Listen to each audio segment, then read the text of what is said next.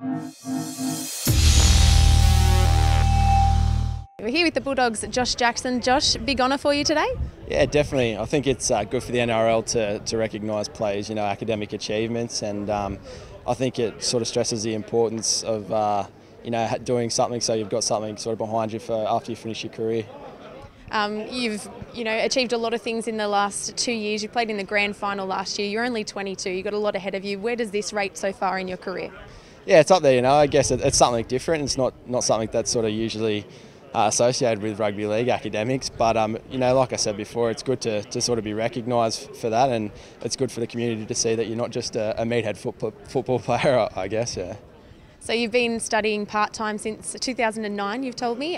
Tell us how difficult that's been, trying to get the balance between footy and study. Yeah, since I started full-time training, it's been pretty hard to sort of balance the commitments between training and study, but I guess it's just about being organised, and I think it's good as well to sort of have a balance between training and studying as well. Sort of get your mind away from rugby league and sort of helps with your rugby league as well.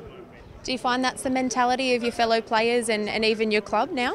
Yeah, I think the NRL puts a pretty big stress on that now, particularly for younger players in the under-20s. I think, you either have to be working or studying to be able to play. So I think that's a great initiative, and I think it's sort of filtering through the NRL slowly as well.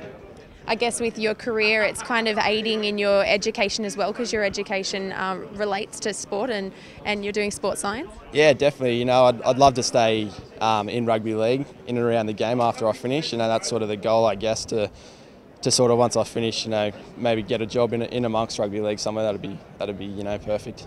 Do you find yourself pretty self-driven when it comes to learning and that kind of thing, or do you need the support of people around you to help out?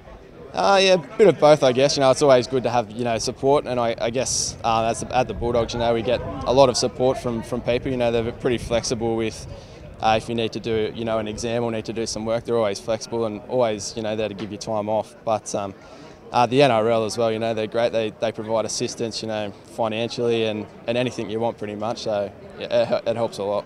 Your family, I'm sure they'd be proud at this achievement today. Yeah, definitely. They're always proud of all my achievements, rugby league and academic-wise. So yeah, definitely. So where to for you, maybe post-football, even though you're probably not going to be thinking about that for a few more years? Yeah, well, you never know, but hopefully it's a little way up the track. But like I said before, hopefully I'll be able to stay around rugby league somewhere, maybe pick up a job as a trainer or something like that. But anything to do with rugby league would be great. Well, congratulations and best of luck. Thank you.